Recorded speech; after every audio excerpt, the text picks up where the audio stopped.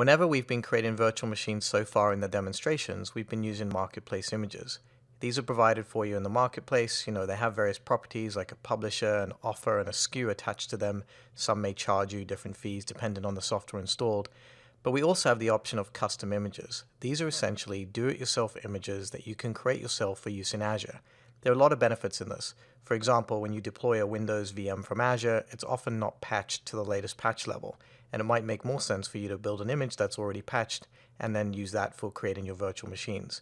So custom images have two ways in which you can create them. In Windows, we first need to do Sysprep. In Linux, we use sudo wa-agent dprovision plus the user. Then we will generalize the image in Azure and then create an image. Let's take a look at how we would create a Windows VM image in this demonstration. Let's head straight over to the Azure portal. Here we are in the Azure portal, and let's go straight back into our virtual machine SL-VM01 that we've been using in the previous demonstrations. Let's connect into it via RDP.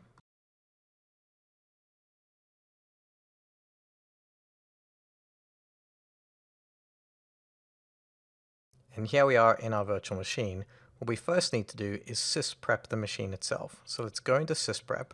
This can be found under c:/windows/system32/sysprep. In there, you'll see a file called sysprep. Double-click it.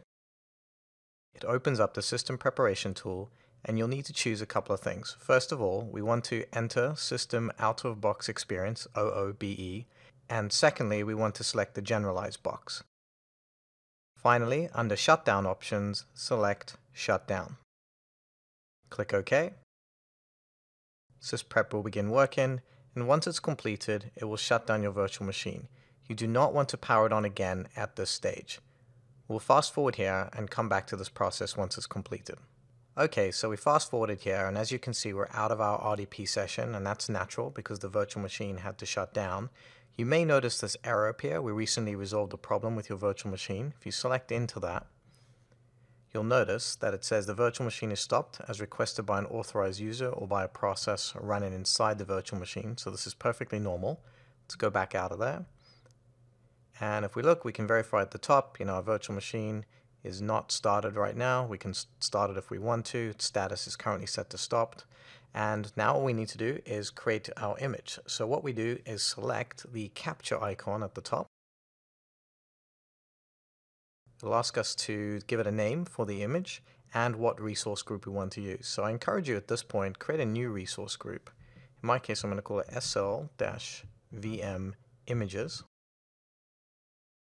And then you can also check the box to automatically delete this virtual machine after creating the image as well. So in this case, we're going to create the image in the new resource group and have Azure delete the machine straight away.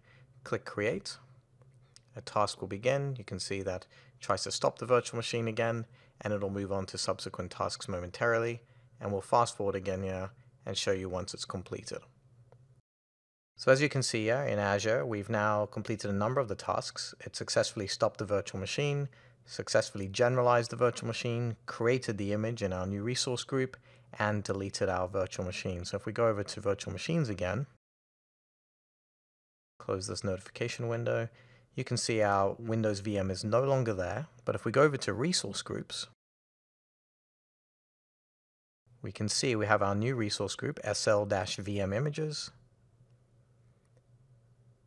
If we go in there, we can see we have our image file. If we select into that one, we can now create a VM directly off that image. So on the top left here, you select this icon and you can build a VM from that image. Now this is very useful as well because we could also install lots of packages. In addition to patching, as I mentioned, we can have agents, we can have other pieces of software and things that we just want to bake into the image itself, store it as a template here, and then deploy over and over again. And with that, this concludes this demonstration.